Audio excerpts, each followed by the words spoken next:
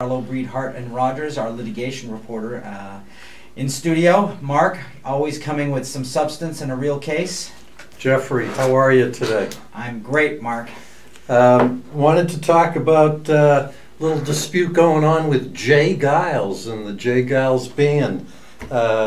You know, big Boston group going back to the 60s. There's a fight over who owns the name Geils and Geils band.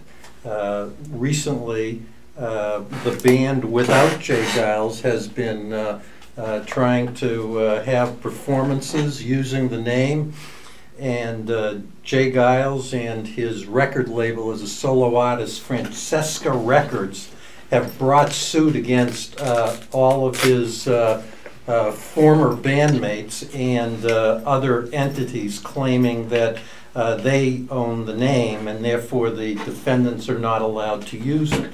So the case ends up being filed in federal court, and it's kind of an interesting thing. I thought, even though you know, probably most of your listeners are not rock bands, they have the same issues that all startups and entrepreneurs have, business owners. So, you know, at the beginning, there were a few guys playing together in the 60s, and believe it or not, a bunch of hippies having a good time. Just a bunch of young people. Geils playing guitar and Richard Solowitz harmonica, and Danny Klein on bass.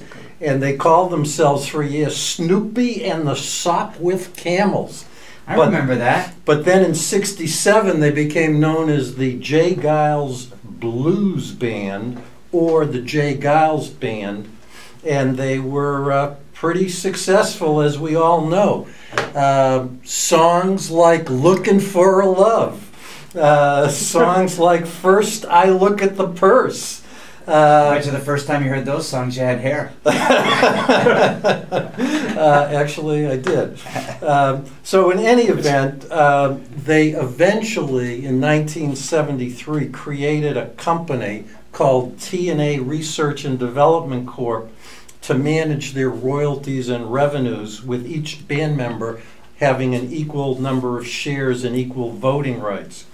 And because I know, Jeffrey, you're a musical buff, but just take you back, in the 70s they had albums like Ladies Invited, Nightmares and Other Tales from the Vinyl Jungle, Hotline, Blow Your Face Out, Monkey Island, Sanctuary, and the Best of the Geils Band. And by the early 80s, they had their greatest commercial success with the album Love Stinks, which included singles Just Can't Wait, Come Back, and Love Stinks. And ultimately, they had a less successful album called Anthology House Party. I know you're wondering what this has to do with the law, but I am of a certain age that I remember all this. And then eventually with Freeze Frame in 1981, they had their first #1 hit single, and that was Centerfold. However, Remember that one too? Singing. you know, they eventually, we're not going to sing, but eventually there was conflict, and ultimately